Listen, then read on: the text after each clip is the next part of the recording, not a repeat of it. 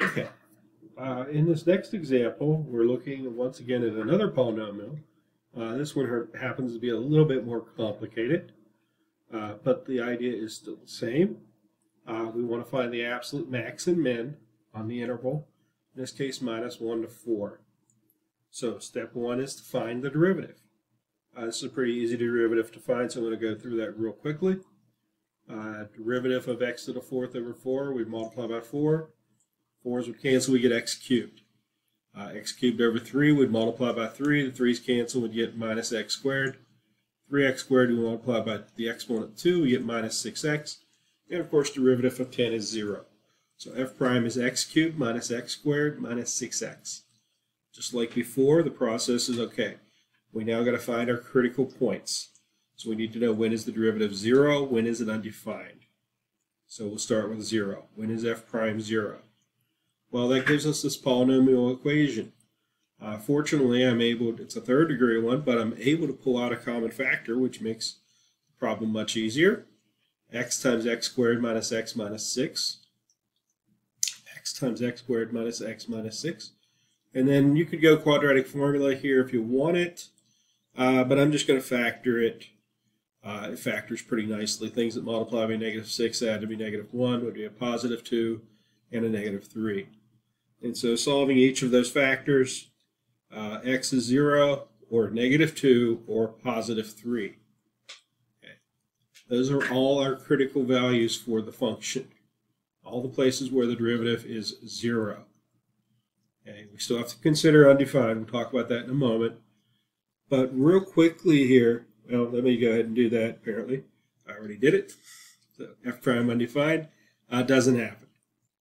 So those actually are all of our critical points. Thought I'd save that till later.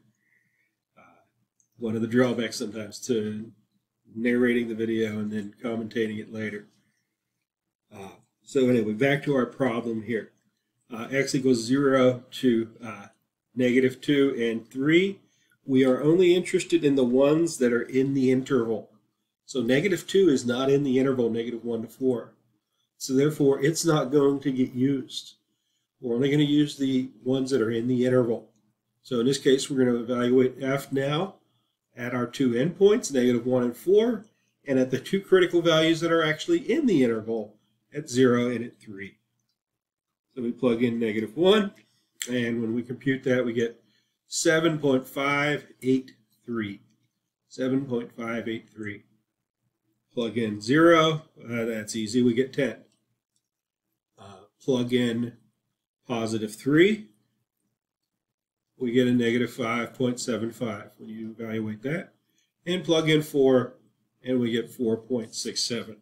So again, I'm going through this evaluating very quickly, but all I'm doing here is I'm going back not to the derivative, but to the function, plugging each of those numbers in. Now, whichever one of these happens to be the biggest number out of the four numbers here will be my maximum. Whichever happens to be my smallest number will be my minimum. So in this case, we see that f of 0 equals 10 is the biggest the function ever gets. F of 3 equals -5 3/4, 5.75. That is the smallest that my function ever gets amongst these values. And so therefore, maximum at 10 and a minimum at -5.75. Okay, so those are our absolute max and min on this interval. Now, if you adjust the interval, you're going to adjust these values. If you go into the notes, I do this same problem. on the interval -4 to 4. That interval actually includes the -2. So you'll actually be evaluating that. Instead of -1, you'll be evaluating the -4. So you can see how that kind of changes the problem. The interval makes a difference because that's going to decide which of these values are we going to count or not.